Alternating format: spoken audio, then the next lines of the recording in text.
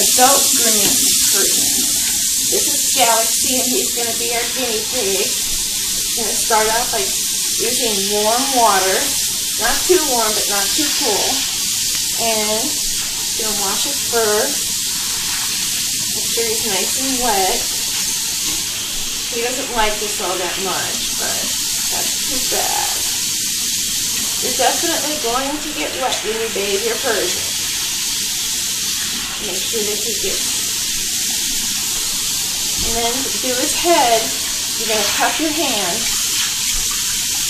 and you're just going to gently go over his head and his face, not getting any water on the face of his nose, because Persians have those small noses. They can inhale that water and get very sick very quickly. So as you see, I'm washing his eyes. Some Persians get really icky eyes. So what I do is I do the back first.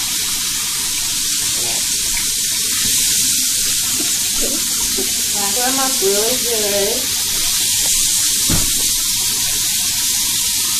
This shampoo that I'm using,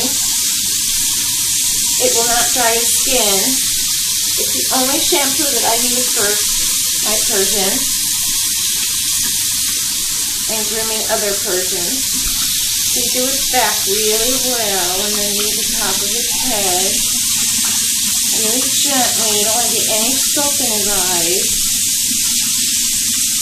You can always clean his eyes out later with those cleaning pads, the tear stain pads. Just scrub them up real good, being nice and gentle and nice and calm.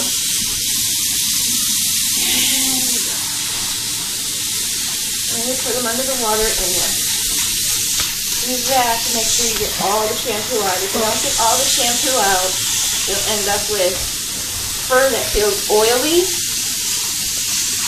and fur that's hard to groom that looks oily and he won't look very well on your dog.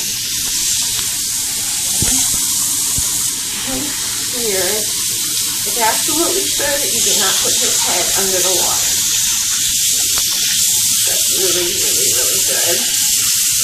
Poor cat. His skin is fur squeaks or feels squeaky clean. It's very obvious. There you go.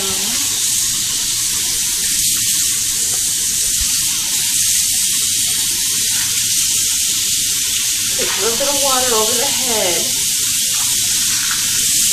And the bigger, thicker Persians, unlike babies, you have to actually really take a good long time to get rid of all the shampoo.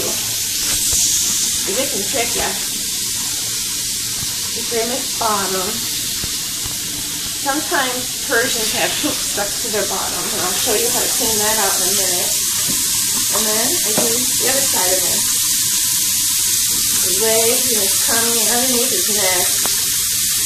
Persians get their necks wet when they drink water, so you want to make sure you get it underneath his neck really good, because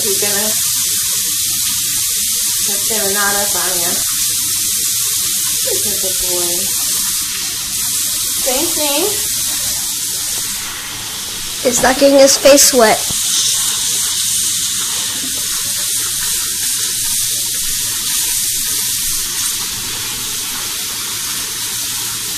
Really good. Don't touch his face to the water. Make sure his skin is, his fur feels squeaky.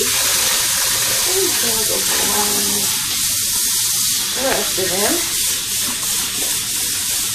Baths can take some time, so just be patient. The first bath is always the hardest one. You want to start bathing your Persians when they're babies, so they'll be used to baths by the time they're his age. He's 7 months old, 8 months old. And then it comes to doing the butt and the tail, which he doesn't really like. He just got fixed, but he's safe to bathe. They're going to have poop stuck down there, so you just take it out.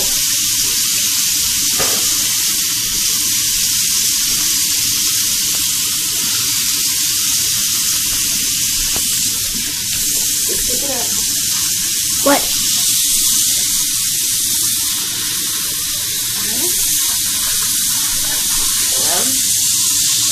Okay, tail. That's an 8. Really good. Make sure all that poop is out. And cats his age, you really don't have to worry about getting the litter out.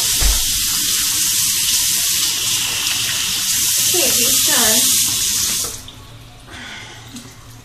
Just kind of wring them out. The back paws, the fur under the paws is going to be wet, so you're going to want to spin that out.